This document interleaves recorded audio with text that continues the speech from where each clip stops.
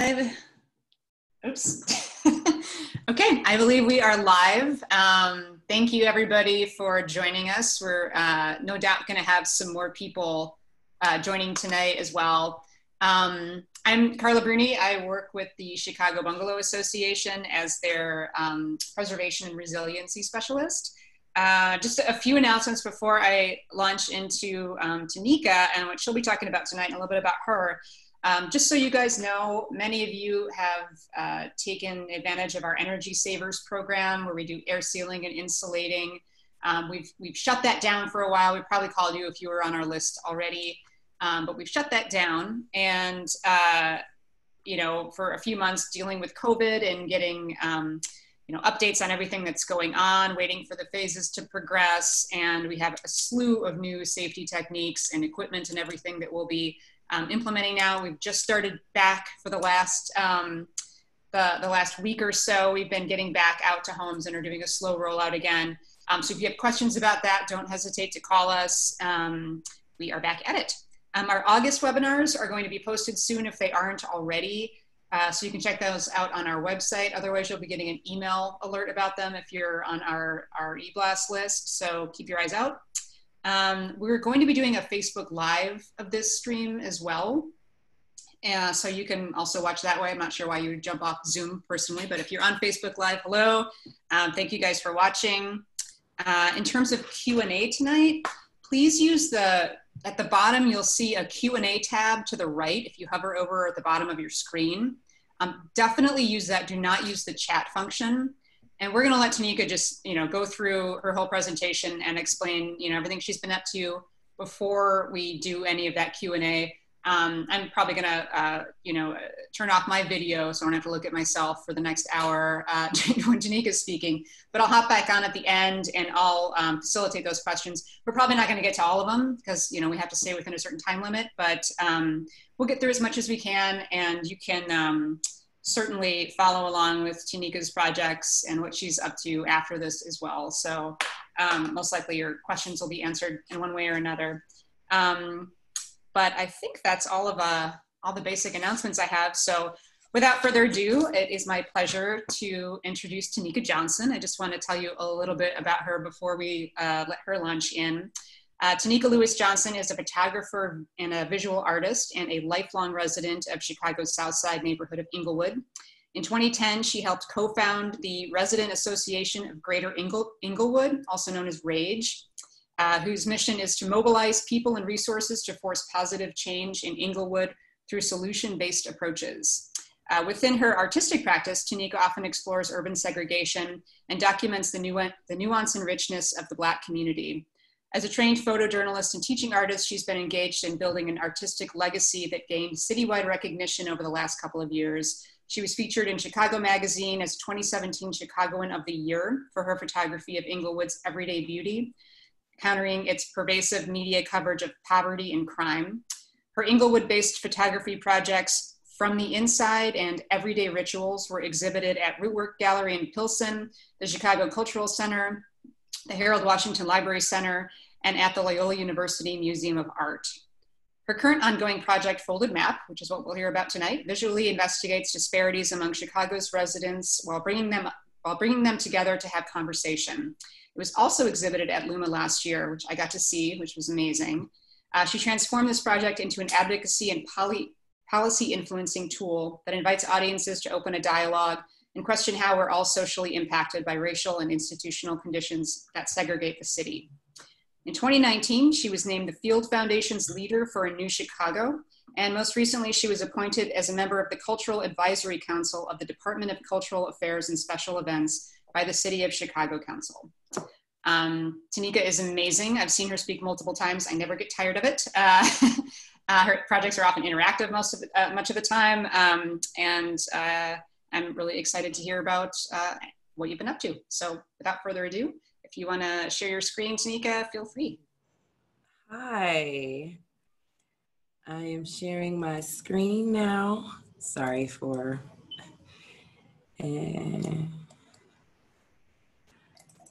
okay, I'm gonna go into presentation view. And Carl, if you could just give me a thumbs up. I just wanna make sure that everyone can see everything okay. Looks good to me. Nothing is obstructing the view. No, it's just a full screen of what your screen is seeing. Okay, perfect. I do want to switch. Oh, one thing before I do start, I want to go into a different view. Okay.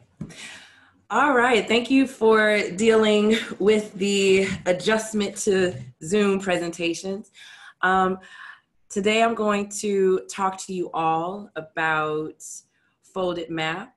And before I start to tell you about Folded Map and the project itself, I want to guide you through how it actually started. And before I do that, I want you all to consider this question for yourself. How did you come to live in your neighborhood? What influenced your decision? Who did you talk to? And did you look up statistics? How many neighborhoods did you visit? I would like for you to think about that question as I let you know how I came to live and grow up in Englewood and eventually create the Folded Map Project. It all started with my grandmother, Marilyn G. Tenney. She came from down south to Chicago in 1962. And she wanted to come to Chicago to pursue a better life, to have more opportunities. She was a part of many African Americans who came from down south to the north in pursuit of a better life because of the racism and discrimination they were facing. And honestly, she was an artist. She was very good at painting, but that didn't serve her where she was living. And it wasn't something that would serve her well when she even moved to Chicago. So she decided to come to Chicago so she could get what older Black folks would call a good government job. And when she came to Chicago, she actually found a good government job. She worked at the Social Security office, the local Social Security office, as an administrative assistant. And she worked that job for 7 years, saving all of her income so that she could purchase the building that I would eventually grow up in. The building is on 62nd and Loomis in Englewood. It's the building that you see right behind that little red car. This block was where my entire childhood was spent.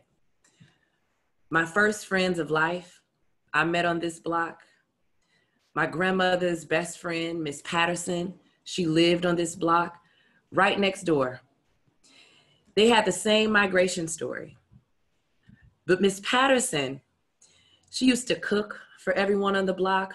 People would buy her dinner plates for $5.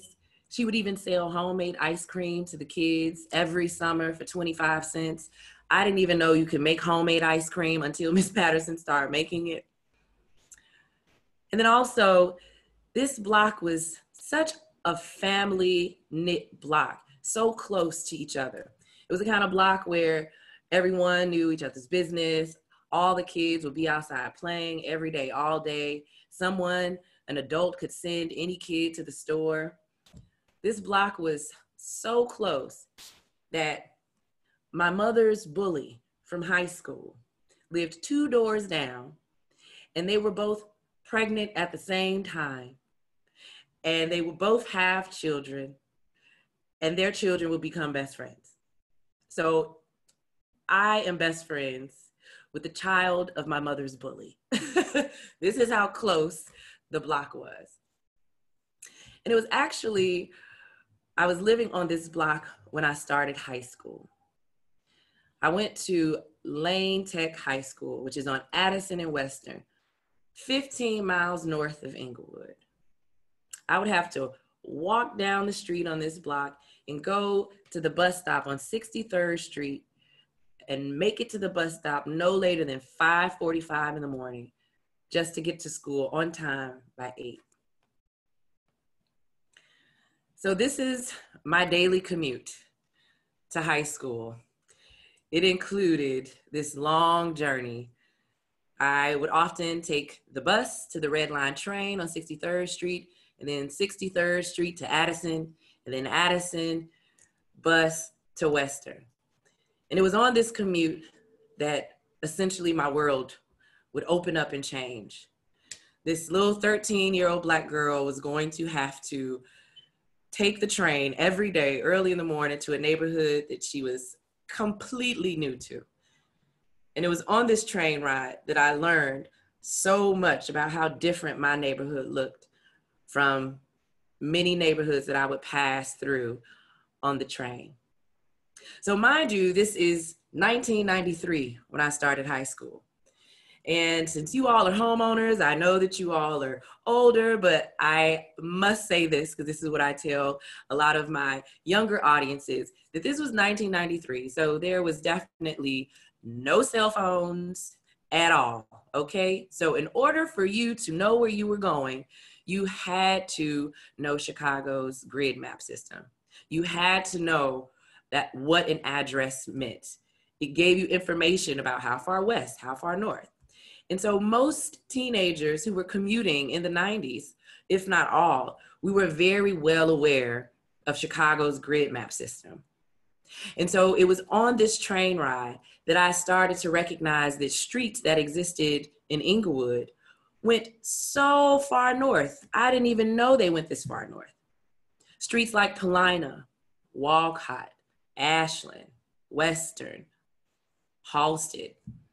I started to learn how far north these streets actually extended.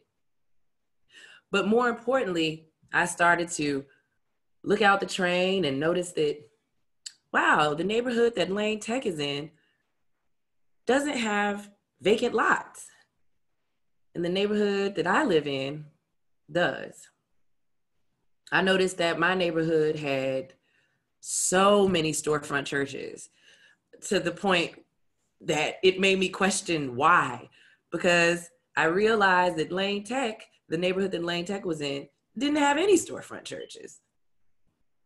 One of the other things I immediately noticed was the neighborhood Lane Tech was in didn't have one of my favorite things, which was beauty supply stores. We had so many in Englewood. We also had a lot of fast food restaurants that I would often buy my medium bag of French fries with extra mild sauce and salt and pepper. I wasn't able to order that in the neighborhood that Lane Tech was in because they didn't have fast food restaurants in abundance like Englewood. They had cafes and sit-down restaurants. And what bothered me the most is that after school, I would often go to those cafes around Lane Tech. And I realized Englewood doesn't have any cafes. And this just disturbed me because I just didn't understand why. I didn't know why. And then also, there was the observation that we all have probably experienced, which on the train, by the time that I would get to Cermak, I noticed that the train would change racially, that the people on the train, it wouldn't be as many Black people going too far beyond downtown and up north. And by the time that I got to Addison, I was often one of few Black people still on the train. And so all of these things just stuck with me. But the real fun began when I started high school. This was where I would be opened up to the diversity of Chicago. If you all don't know, Lane Tech has the largest student body in Chicago's public school system. They have a little bit over 4,000 students. It is literally like a small college campus. And in the 90s, Lane Tech was able to curate the racial demographic of their student body to reflect the racial demographic of Chicago. So they had equal percentage of white, Black, Latino, and Asian. Unfortunately now, schools can't use race as a criteria you can't use race as a criteria because of a federal law that passed saying that was not right. So in the 90s, I was able to experience diversity that was beyond anything I would ever experience later in my life. It was at school that the real fun began. I met so many kids from different nationalities, races, different parts of Chicago that honestly were really reflections of me. This was the time that I met my first group of Latino friends who were from neighborhoods I had never heard of, like Humboldt Park and Wicker Park. Not the Wicker Park today, but the Wicker Park of the 90s. And those were the friends that helped me understand the cultural difference beyond just being geographically different, of being Mexican and Puerto Rican. My Latino friends made sure I did not confuse the two. They said, we're gonna teach you what the difference is and you better remember. Then I also met friends who I assumed were Puerto Rican or Mexican, but they were Guatemalan. I also had a new group of friends who I thought were Black, like me, but they were actually first generation from immigrant families, and they lived on the far north side, and they were from places like Panama, Belize, Jamaica, places I had only heard about in conversations, and some countries I had never even heard of at all. I didn't even know about Belize or Panama. And I was like, they have Black people there? And then I had friends, my white friends like Steve Jakevich. We talked every day about hip hop in our algebra class. And he was the first Polish name that I ever said out of my mouth on a regular basis, Steve Jakevich. And we were very close. And then I had my friends who were Asian, who very quickly told me, all of us are not Chinese, okay? Some of us are Korean, some of us are even Indian. Yes, that's Asian too. Then I also had my friends who were Filipino, who I often mistook as being Latino because of their last names. And I learned, not from a teacher, but through my friendships. They told me, no, I'm not Latino, I'm Filipino. Our last names are this because of colonization. I was like, oh, wow, okay. And then I had my friends who were Black like me, but from a whole nother part of the city called the West Side. I had no idea what the West Side was. I was like, what is the West Side? And they would joke and say, it's from Cicero to Laramie and Laramie on down. I was so surprised. I said, it's streets after Cicero? This is what we did every day for 4 years. We would ask each other's questions about where we lived, what parties we went to, until we started actually visiting each other all over Chicago, going to a variety of hip hop parties because it was so abundant in the 90s. And this is how we got to know each other's neighborhoods, regardless of anything that was said on the news. We visited each other. We hung out with each other. We did this every day for 4 years, to the point where by the time we were seniors in high school, you could literally have a young Black boy from the West Side tell you that his favorite Filipino dish is pancit. We were literally immersed in culture, and it just became normal to us. And so it was this time that I realized, wow, Chicago has so many different neighborhoods, and it's segregated.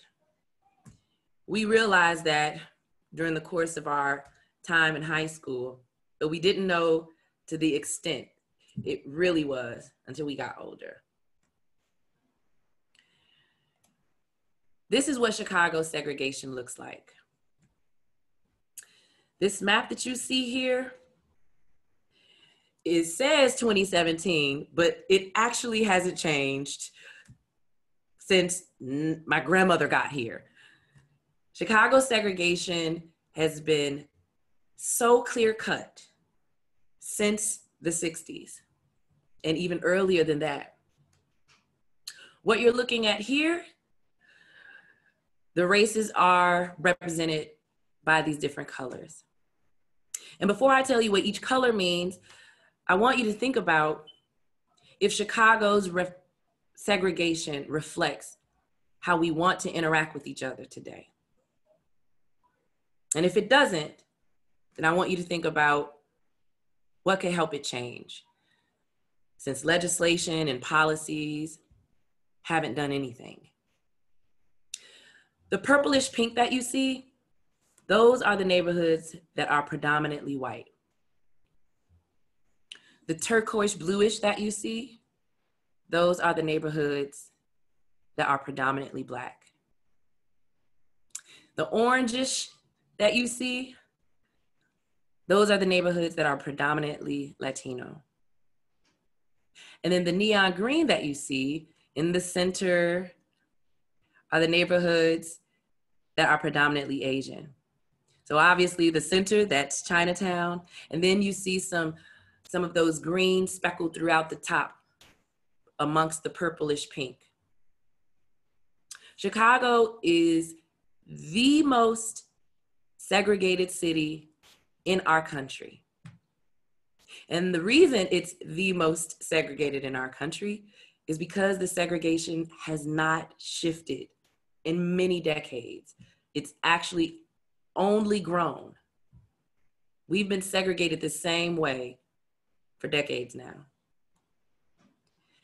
And so what I had come to realize about my commute to high school is that I wasn't just noticing differences between my neighborhood and the neighborhood that Lane Tech was in.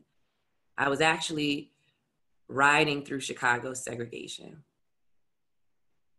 So I had to get older to realize the relationship between race, geography, and our city's investment in those neighborhoods.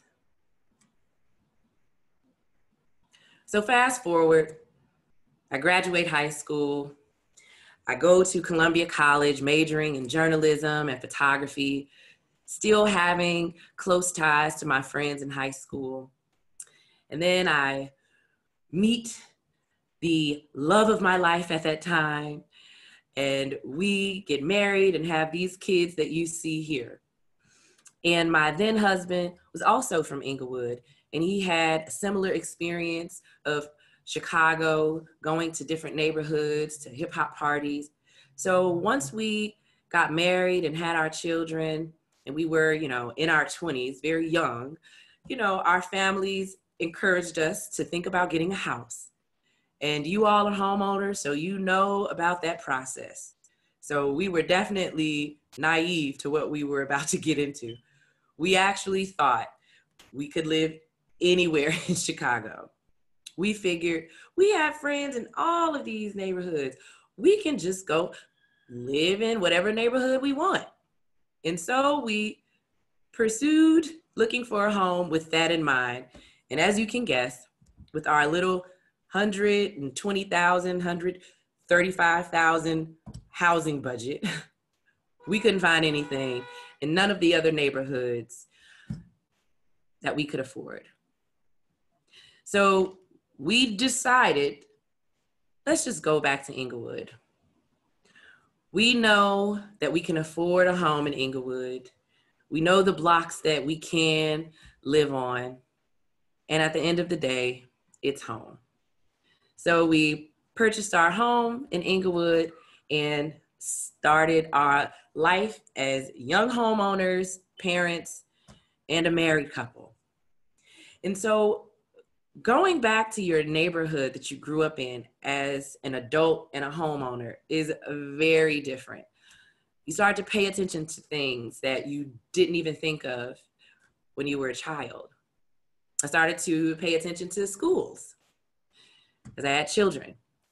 And I unfortunately learned about the low ratings that majority of the schools in Englewood had. And another thing that I found out was this map that you see before you here. This is the Aldermanic map of Greater Englewood. Inside the turquoise lines, you have Englewood and West Englewood. Those two neighborhoods together make up Greater Englewood. Most Englewood residents do not differentiate between those two neighborhoods. We call all of it Englewood. But for the purpose of this conversation, I will say Greater Englewood. Now, normally if this were an in-person presentation, I would ask you all to tell me how many colors you see within the turquoise lines.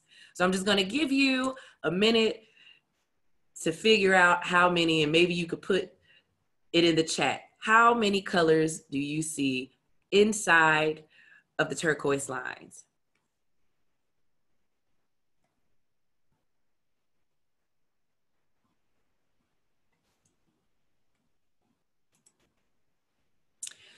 So while you all are thinking about that, I am just gonna tell you. There's 6, okay? If you count this little yellowish, greenish in the corner, that's 6. But overall, Englewood has 5 aldermen, 5 aldermanic wards.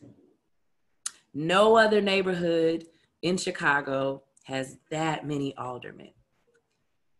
And we've had 5 aldermen for a long time, definitely in most of my adult life. So as you can also see, the colors extend outside of Englewood. So the pink that you see, which is my aldermanic ward where I live, is 6. Majority of the 6th ward is outside of Englewood. Majority of the 17th ward is outside of Englewood. Majority of the 20th ward is outside of Englewood. And the only ward that actually has a significant representation in Englewood is 16. But as you can see, this line here, that's actually 63rd Street. So you can literally ride from 63rd Street in the Dan Ryan to 63rd and Western, and you can drive through 4 different wards. Sometimes you're in 2 different wards just crossing the street. And so I had my dear friend, Aisha Butler, who is one of the co-founders of Resident Association of Greater Englewood, explain to me how this was problematic. And as a homeowner, a young homeowner, I was learning all of this. So if residents wanted to come together and build a 63rd Street business corridor, we would have to get together and hope that 4 aldermen would agree. And so therein lies the other layer of segregation in Englewood, the aldermanic ward segregation. And so it was because of this new information, I realized that when you segregate people, it's easier to discriminate against them. And this is something, and this is really the reason that the Resident Association of Greater Englewood even started. We started Resident Association of Greater Englewood in 2010. It was the brainchild of my dear friend, Aisha Butler. She wanted all of the residents, regardless of their wards in Englewood, to be able to come together, much like you all do with the Bungalow Association, and share information, get information about city resources, get information about programs, that are targeting Englewood residents that they can take advantage of. Because obviously Englewood residents can't rely on the news to get that kind of information. And having so many aldermen, you have to go to each alderman's office and hope that the information is the same. So we started to have regular meetings where we shared this information. And we started with having meetings with only about 30 people. And now it's close to 200 every other month. And once I started to really understand the depth of what my neighborhood was struggling with, even though my childhood and so many friends and families that I know in Englewood didn't have an experience, a negative experience, living in Englewood, despite what people think, I knew that my neighborhood was going to potentially have schools that were going to close. I knew that our home ownership was about 25%. I knew that we had lost the most vibrant business corridor we had, which was 63rd and Halsted.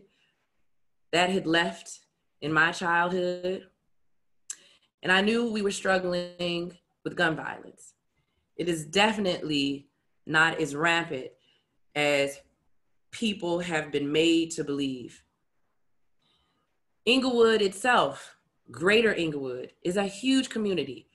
Those two neighborhoods together, Englewood and West Englewood, is over 6 square miles. It's the 3rd largest neighborhood in Chicago. So you can have places within Englewood that are hotspots for gun violence. And the majority of Englewood is not experiencing that. And so because of all of these things, I wanted to understand, how did my neighborhood get this way? What happened? And then I discovered this. What you're looking at here is a map of Greater Englewood. The red dots that you see represent all of the homes in Englewood that were purchased on land sale contracts or sold on land sale contracts. And if you don't know what land sale contracts are, I'm going to show you a clip, an excerpt from a documentary called The Shame of Chicago that is currently still in production, but it's an excerpt from an episode that is available that you can have access to explain to you what land sale contracts are. But I want you to remember as you watch this clip that 80%, wouldn't you say that this is about 80% of the homes that were sold in the 50s and 60s to Black families were sold on land sale contracts. So if you can adjust your volume, I'm going to press start. And for the next few minutes, you're going to hear the excerpt from this documentary. This is really the origin, in a modern sense, of the racial wealth gap in the United States. And in order to understand that story of how African Americans continue to be at such a position of disadvantage relative to whites all through the 20th century into the 21st century, long after the legal reforms of the Civil Rights Movement, to understand the perpetuation of that gap, we have to return back to this period and understand what were the mechanisms that put Blacks at such disadvantages relative to whites.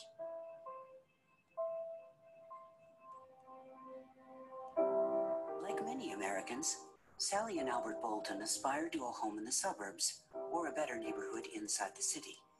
But in the 1950s, those options weren't open to Black families.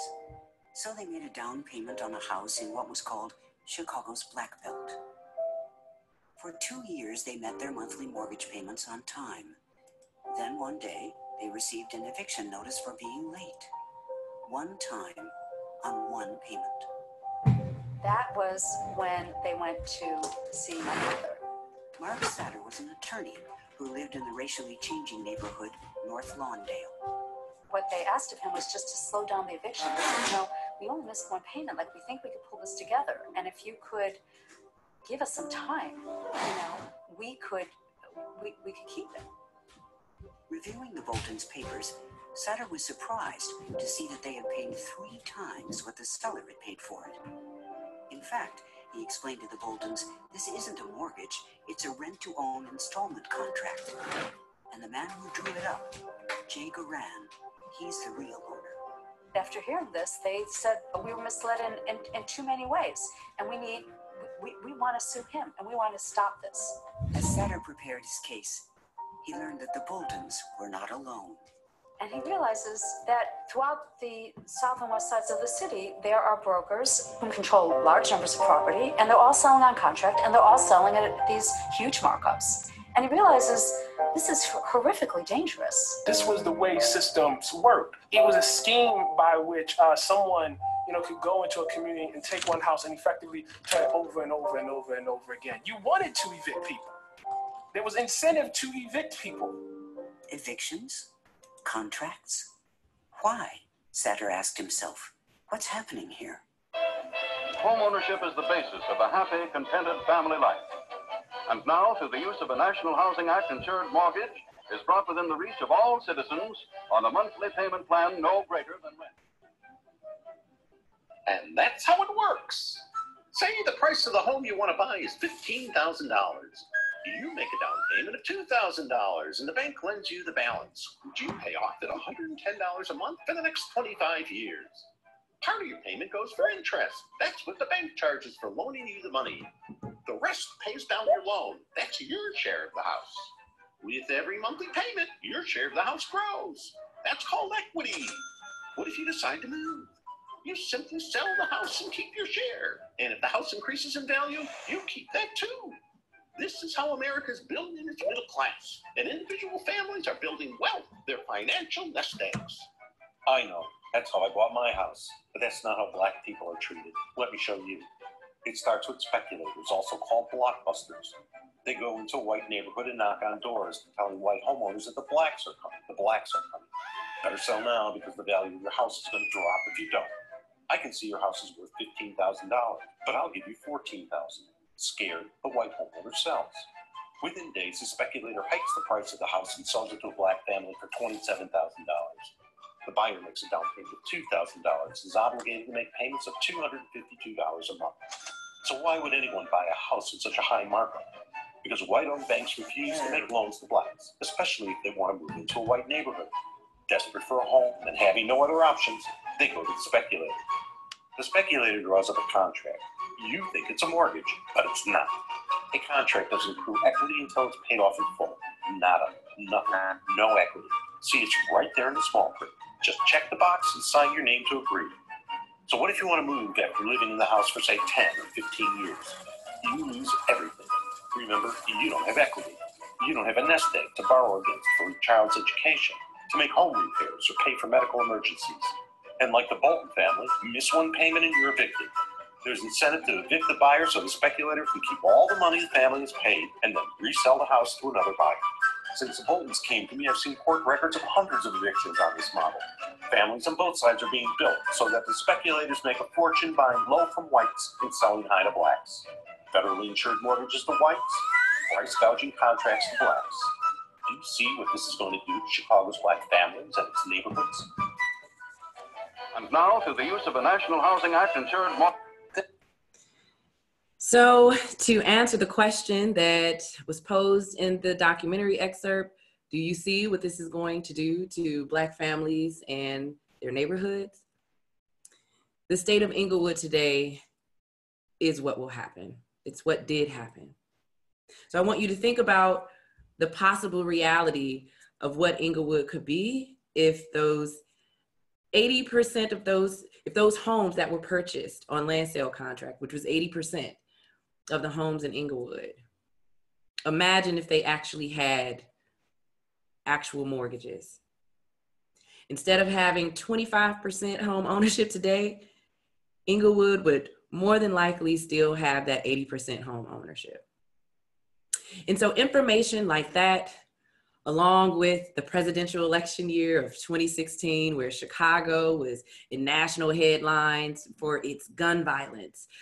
Of course, our current president zeroed in on the neighborhoods that were impacted most by gun violence and talking about he was going to send in the feds to Chicago. I mean, he's actually talking about that now too, but he did in 2016 and 2017.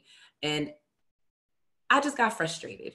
Myself, along with a lot of other residents in Englewood and in neighborhoods like it, we just felt that was coded language for the Black neighborhoods in Chicago are horrible and messing up the city. And now we had a presidential potential who was shining a light on it. And so I got tired of the conversation only being about gun violence, when gun violence is truly the symptom of this tragedy that happened within Englewood with land sale contracts, discrimination. And I wanted people to understand the larger context. And so that's what encouraged me to finally create and start working on the project that would soon become Folded Map. I thought about that train ride to high school. I thought about the friendships that I had in high school. I thought about how I got to know so many other neighborhoods in Chicago because of those friendships. And I realized that the key to understanding anything, and specifically a location, is you have to talk to people who live there. You have to have a relationship. And so I began thinking about those streets that were the same in Englewood, that extended all the way north. And I imagined if you were to fold Chicago's map at its 0 point, which is Madison Street, the neighborhoods that would touch Englewood would be some of the neighborhoods that I had grown to love on the north side. The neighborhoods that would touch Englewood would be Edgewater, Andersonville, and the lower part of Rogers Park. And so I photographed addresses that were similar on those same streets that I had remembered from high school and that I had been to throughout my life since. This is 6900 North Ashland, 6900 South Ashland. It's a bus stop. The South Ashland is a huge major intersection. Some of you all might be familiar with North Ashland. That's a small intersection. But the South Ashland bus stop has never had a bench or a bus shelter in my entire life. This was the bus stop everyone hated. You can imagine it in the wintertime. So now I'm gonna play for you a clip of those two intersections side by side. This video was also included in Folded Maps exhibition. And I just want you to think about what pops out to you the most.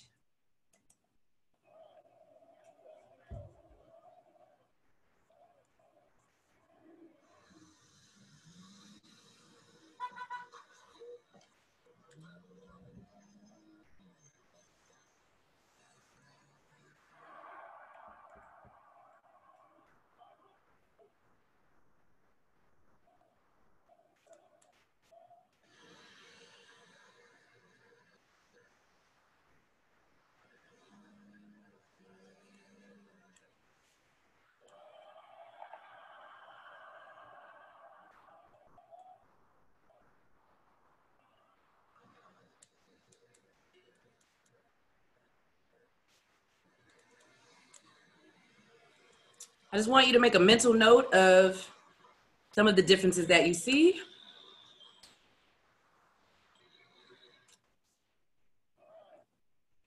So of course, I photographed addresses, homes that were same address, similar address on the same street. 6330 North Paulina, 6329 South Paulina. If you notice, the South Paulina address not only has vacant lots and a vacant home, but it also has people who still live on that block. And this is what they have to tolerate and accept. Whereas 6330 North Paulina, everything is fully flourishing to the point where homeowners are proud and have an American flag. 6720 North Ashland and 6720 South Ashland. As you can see, The primary differences is how the facade of the building looks, how the sidewalks. There's a board, like a unfinished gate of some sort on the South Ashland. All of those differences from the North Ashland address have nothing to do with gun violence or residents. It has everything to do with the allocation of city services. So of course I was photographing people, photographing homes, and I eventually met people who lived in those homes. And I started to invite them to meet each other. And these are the questions that I would ask them individually and when they would meet their map twin, someone who lived on the same street, but in the neighborhood of Englewood. How did you come to live in your neighborhood? How would you describe your neighborhood? Is everything that you need on a day-to-day basis accessible in your neighborhood? If not, what's missing? Is there a place of peace in your neighborhood? Why or why not? Then of course, the big adult question, how much does your house cost? How much do you pay for rent? So now I'm going to show you some of those map twins that met each other and answered those questions. Here you have the Hermitage map twins, 6400 North Hermitage residents, John and Paula Silverstein, and 5400 South Hermitage resident, Maurice Perkins. And yes, they are definitely as different as they look, but they decided and agreed to meet each other through this project. So I'm gonna play for you a clip of them answering the question of what's missing in your neighborhood. Again, I ask that you turn up your volume because this was in the beginning part of me working on this project and my audio equipment wasn't the best. So please forgive me.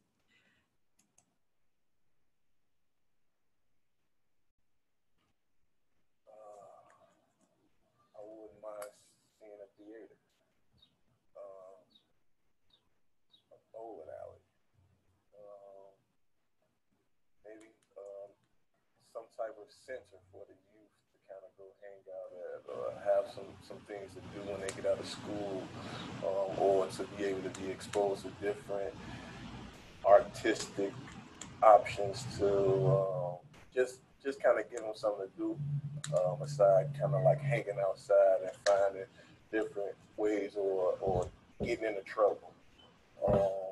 But those trouble even being an option, because if you have nothing to do, of course, it's like trouble waiting right over there. So yeah.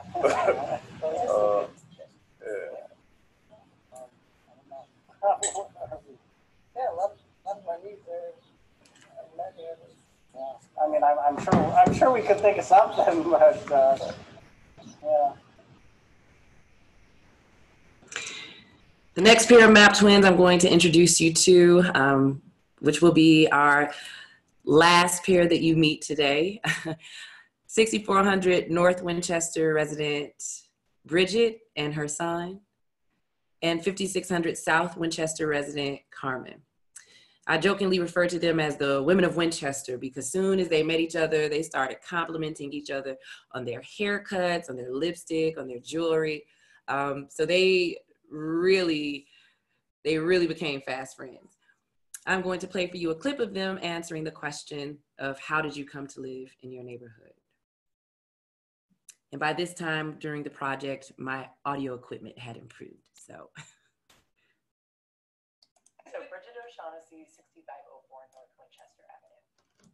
Carmen Arnold Stratton, 5642 South Winchester Avenue.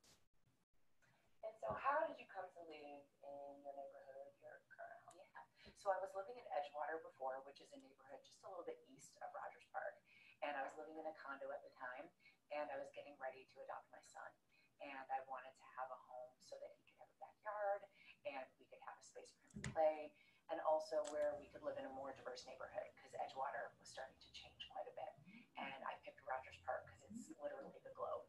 And so that's sort of how I found it. Yeah. Well, I actually grew up here in this place. My parents parents purchased it in 74. So I've been here since 74. I haven't been here since 74, but this building has been existent in our family since 74. And once I got married, then I moved away, and now I'm back after divorce. And so when you were looking for your home, was there a specific price range and price point that you wanted to stay within? So much. You know, so it's amazing how much Chicago has shifted just in the last couple of years. And when I bought my house 7 years ago, I feel like there was still, Rogers Park was still somewhat affordable in comparison to a lot of Chicago neighborhoods. So I knew I wanted something under $400,000. That's what I was looking for. Yeah. And I know you're like, well, hold on. Okay. And Carmen, you said this building has been in your family. So can you talk about the purchase history? Do you know how much it cost at the time? No, but I believe it probably was $30,000, you know, but in 74, that was a lot of money, but 30,000, and I think it's probably worth a lot more than that now, but you never know. So, well, we do know. We know that Carmen's home today is worth about $96,000. At the time that she met her map twin, which was a couple years ago, her home was valued at about 80-something thousand. So the 30,000 that her father purchased it for in 74, in today's dollars, that 30,000 is about 128,000. So even with the current value of her home at 90-something thousand, it means that her family still lost money on this investment because the value of the neighborhood, the amenities, all of those things contribute to how your home is appraised. And so I would like to close by showing you the first map twins, how they have expanded the folded map project beyond anything I could have imagined. This is map twin Nanette, the Black woman, and the white man, Wade. They have been in contact and basically become friends since 2017. Wade and his wife, Jennifer, were the first people that I talked to about folded map outside of my social network and invited them to meet Nanette. Just last week, Nanette posted on Facebook, as Michelle Tucker, you can friend her if you like, that her, Wade, and Jennifer were starting Block Twins. Block Twins was their creation. They wanted to invite their neighbors to meet each other, to beautify a vacant home on Nanette's block. It's one of the only vacant homes on Nanette's block that everyone felt like was an eyesore. And so they invited their North Side counterparts, neighbors through Folded Map to come help them beautify the building. And they shared this on Facebook. Y'all here on 61st and Bishop, beautifying the block. Got donuts out here, come on out. Trying to connect, beautify.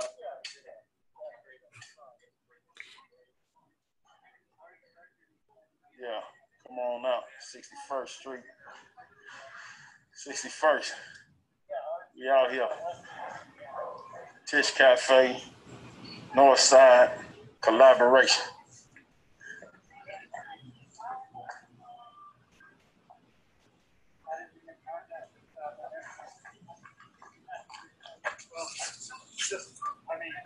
Come on out. Come on out. We out here. And they're actually continuing that project this Saturday. So I'll be meeting all of them not far from where I stay, just some blocks away, to meet this new iteration of Folded Map as Block Twins. And it was my hope that through Folded Map, people would understand more about what you see before you, which is residential segregation. There are the systemic forces that segregate our city, that's just embedded into everything.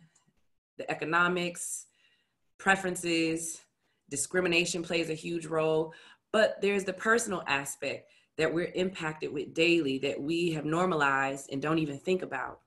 Our social networks, how they've been impacted by segregation. The media, we're well aware of how skewed the media reports on Black neighborhoods, Latino neighborhoods in Chicago. But it's so normal that we just accept it for what it is. And also how segregation ultimately creates the lived experiences that you have. And in closing, I would like to say that overall, Folded Map was literally just a platform for us to really, my hope was for us to really talk about what we can do as individuals to break out of this system, this normalcy of segregation, and start to connect with each other. And with respect to time, I am going to close up so that you all can ask questions or share with me what this presentation or what the project has made you think about. Thank you. Tanika, thank you so much. That was amazing. These concepts are really hard to break down sometimes, and most people don't know much about real estate history, much less sort of segregation in real estate history. So thanks so much for that. I did want to ask if you had, if you wanted to talk just for a couple of minutes about what you're working on now, feel free to share that, since we have a couple of questions and we'll get to those. But yeah, I'd love to hear. And if people are interested in staying beyond 7, that would be great. I'm actually working on a project, several projects actually. One is called Belonging, and it's focusing on youth, Black and brown youth in Chicago, and how they experience racial profiling. And it's photos with their audio stories of moments where they have been racially profiled and how it made them feel. And I can definitely play an excerpt from one of those, but before I do that, I also want to encourage all of you all to participate in the other extension of Folded Map, which is Folded Map's Action Kit. Since I can't just always facilitate Map Twins forever, myself and my partner in Folded Map, Dr. Maria Creason, who's also a member of the Bungalow Association, she's on here now. Her and I have been working together to create this action kit that invites people to experience their Map Twin neighborhood through self-guided errands that we are asking them to do and then share back their experience. And some of those errands include going to your Map Twin neighborhood and trying to buy an organic apple. Go to your Map Twin neighborhood and take out $20 at an ATM. Go to your Map Twin neighborhood and purchase lotion. Very simple things. We want people to experience what it's like to be a resident of the neighborhood. And the purpose of that, of this project, is so that people can go to these different neighborhoods and not have knowing or unknowing implicit bias reinforced when they go. Because unfortunately, with just human nature, and as much as people have had stereotypes forced onto them to believe, sometimes when you go into the neighborhoods, you just only see what you have been taught, and you can't break out of it. And so we're hoping that the Folded Map Action Kit is a way for people to break out of that implicit bias. And then there's also the project on land sale contracts. I am actually documenting, photographing the homes that exist in Englewood that are still standing that were purchased on land sale contracts. And I am hoping that this project will evolve into an exhibition where I share a collection of photos of those homes, as well as the financial history of those homes, the families who bought them, and then ultimately have one of those homes become a landmark. And the real goal is for that landmark to be used as a place where people can come and not only see art, but learn about all of these issues, maybe even have a permanent folded map presentation. So instead of, just doing presentations, I would be able to invite you all to come to the folded map art house that used to be a home of one of the families that purchased it on land sale contract. And then there's several others, but I definitely would love for you all to participate and receive a folded map action kit. So you can go to foldedmapproject.com and sign up to receive it. You can click on the contact, or you can go to my artist website, tonikaj.com, and click on the contact sheet and fill that out. And we'll be able to get your information and include you in the group that will receive notification when that's ready. Great, thank you. I really wanted everyone to hear about that because that's pretty, who wouldn't want that? So, yeah, I won't show you the belonging clip since I want to get more of your questions, so. Okay, I can go through some of these, and we'll get through as many as we can. We were supposed to wrap up at 7, so we'll give it like another 10 minutes or something if you're okay with that, Tanika, yeah. Just to answer some of these. One person, okay, they already answered that question. Thanks, Angela. Somebody mentioned this presentation should be mandatory for this Chicago City Council to view as a whole. I also noticed that Eleanor Gorski had made a comment earlier about having you speak for the Department of Planning, so you can probably expect to get reached out to by Eleanor. It's a wonderful idea. It's a wonderful idea. Most of these are just people telling you how wonderful you are, of course. One person asked, what was your favorite story that came out of Folded Map? It's too many. It's so many. Well, most recently, the Block twins. Like I would not have imagined. First of all, Wade, Jennifer, and Nanette, they were literally my first map twins. So they've known each other since 2017. And I remember when they started actually hanging out with each other because they actually have so much in common. They garden, they love craft beer, they love organic food. So it really was like a match made in heaven. And I remember when they started hanging out, I told them, I was like, this project is exhibited, you don't have to do that. And they're like, no, we love hanging out with each other. I was like, oh, okay. And okay, that's fine. And for them to have maintained such a strong friendship to the point where they want to invite their neighbors to meet each other is just so heartwarming. It's an example of how not only art, but how one relationship can expand and blossom to include others, to have an experience that will help them see the world, the city, and possibly their own lives different. So that's my most recent, heartwarming story. One of my other ones is Maurice, the young Black guy who lives on Hermitage, and his map twins, John and Paula. Maurice, a couple years ago, shortly after he met his map twins, he was hosting Englewood's first Englewood bike ride. And, I was at the bike ride, and when we were getting ready to ride off, I heard somebody yelling my name, and it definitely did not sound like one of the Black voices I was used to hearing. And I turned around, and it's Jonathan Silverstein. I was like, what are you doing here? He said, Maurice invited me. Maurice texted me and told me I should come. And he did.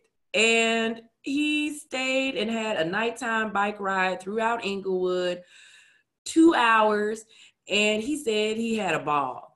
He said that he's so glad he didn't miss it. He told people that he was coming to Englewood for a nighttime bike ride. And he was like, people were looking at him crazy. And he said that he was going to be so happy to tell people about the wonderful time he had. And so that was one of the first moments that I was just like, wow, these like interactions through Folded Map are turning into like real experiences for people, uncurated by me. Yeah, just like taking on lives of their own. That's amazing. Somebody asked if the land sale contracts were still being done today too, and then yeah, in different forms. You know, it's just racism, discrimination is a shapeshifter. Land sale contracts were made illegal because it was legalized theft, and our government realized that. But there's other predatory housing practices that are going on now. Some of them are just even more hidden, especially with everyone just finding out about Chase's recent lending history to Black neighborhoods in Chicago, that it's basically none. So information like that is still coming out. And as I begin my home ownership process again, I'm sure I'm going to get educated on a lot of other predatory products that are out there. So yeah, it's a shapeshifter. It's a lot of them going on today. Yeah. We have history teachers who want to get involved. We have elementary teachers who want to get involved. We have someone named Maria. Is Maria works with you? Yes, Dr. Maria Creason. Dr. Maria Creason. So she's answering some of these questions. Thank you, Dr. Thank Creason. you. She's my partner. She's working. She just meant to come here and listen, but now she's working. She got to answer. Yeah. So she's tackling that, just saying go to your website. Let's see. The website for the kits. So just to repeat, if you aren't looking in the comments, it's foldedmapproject.com in order to get those kits. And tonikaj.com. But what I'll make sure I do, I'll send you, Carla, the information, and maybe you can just, share that with not only the people here tonight, but, the association if they want to get involved. Okay, great. Let's see. I think that's most of what we had. Are you still I was just curious, introducing map twins to each other at all? Are you still photographing, doing the map twins thing, or are you kind of letting that do its thing while you're moving on? Yeah, I know you're busy. Sadly, I had to end it. I am actually wrapping up the last pair of map twins footage that represent the western side of the city, because as I said, I went to high school and met a lot of West Siders, and they pulled my coattails and they said, how are you going to have a project about equity and you leave out half the city? You don't include the West Side. I was like, okay, I'll do a map twin that represents the West Side. So the last map twins represent Logan Square and Garfield Park, because it is still a north-south divide. So a lot of people assume that I would do east-west, which I could to represent the West Side, but I wanted people to understand the geography of Chicago's segregation and to know that the western side of the city experiences segregation like more concentrated than north and south. You have to go 45 minutes before you notice the difference. Whereas on the western side of the city, you go from Fullerton to Madison, and that's just really about 10, 15 minutes. And you notice the complete difference in the neighborhoods on some of those western streets. So I definitely wanted to include a pair of map twins